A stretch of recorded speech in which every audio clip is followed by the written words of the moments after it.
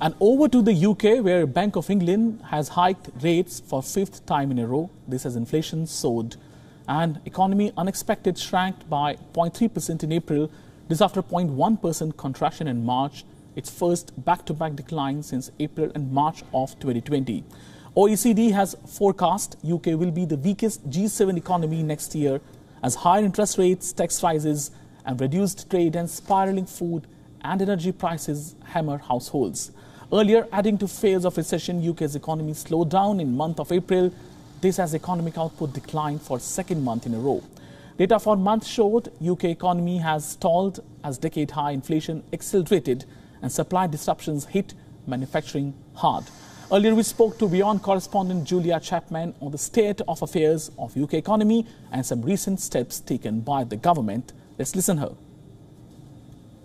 Certainly more pressure building on British households. The government says it is taking steps to help mitigate some of the effects, many of them global pressures, including, of course, the war in Ukraine, the shutdown of production in many parts of China, putting more and more pressure on prices here in the UK, which are going up and are predicted to continue to do so over the course of the year. What the British government has announced is that there will be a one-off payment for roughly the poorest 8 million households in the UK. This is at a cost of 15 billion British pounds.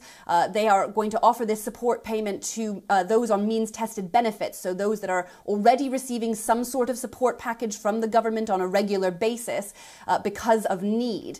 So this is certainly expected to help in some way mitigate the effects of rising inflation, but it is only a one-off payment.